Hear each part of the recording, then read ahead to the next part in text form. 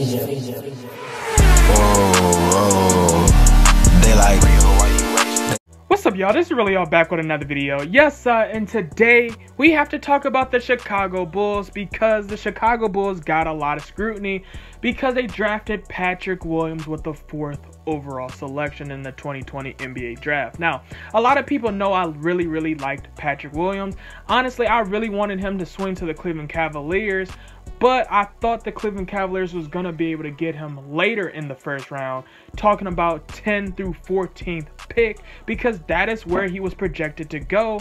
He was not projected to go that high. And also, a lot of people thought Patrick Williams was raw enough where a lot of teams would just take him later in the first round. But the Chicago Bulls said no. They felt like Patrick Williams was that guy. They felt like they could grow that player, and they felt like Patrick Williams' potential on the Chicago Bulls could reach the maximum as anybody could see it, right? And a lot of Bulls fans was a little upset, highly upset it seemed like, because they felt like Patrick Williams could have went later and we could have got a player like Obi Toppin or Denny, right? And I agree with that. I really do agree with that, but maybe the Chicago Bulls was on to something, right? I'm not gonna sit here and say the Chicago Bulls are geniuses because we do not know what Patrick Williams' future will entail, but maybe the Chicago Bulls is on to something, right? They have a new general manager, they have a new coach, they're trying to create a new atmosphere, they're trying to create a new system, and they're trying to say, hey man, Zach Lavine needs some help. We also experienced last season where 4 of our 5 starters was basically hurt.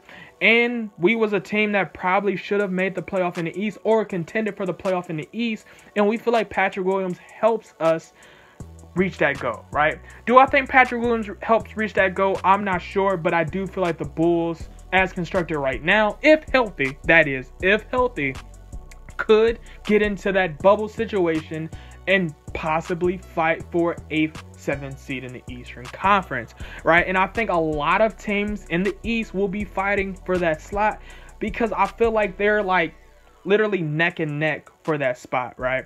And now a lot of people might be saying, what do I see Patrick Williams doing on the Chicago Bulls, right? Because you do say you really liked Patrick Williams. You really wanted Patrick Williams on the Cavs, right?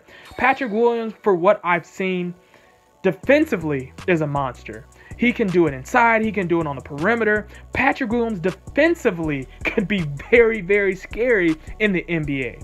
He can shoot the ball from the perimeter, but he needs work. Honestly, his best comparison would be a very raw Kawhi Leonard, a very raw Paul George, or a extremely raw Jimmy Butler, in which y'all seen grow into a regular player to a superstar player, right? Unfortunately, y'all couldn't hold Jimmy Butler, but Patrick Williams could potentially be the 2.0 of that, right? He could be the Kawhi 2.0. His potential is high. It's high. You know, it's just, what will the Chicago Bulls do with it? And will he truly live up to that potential? And I feel like a lot of Bulls fans don't feel like he can live up to that potential.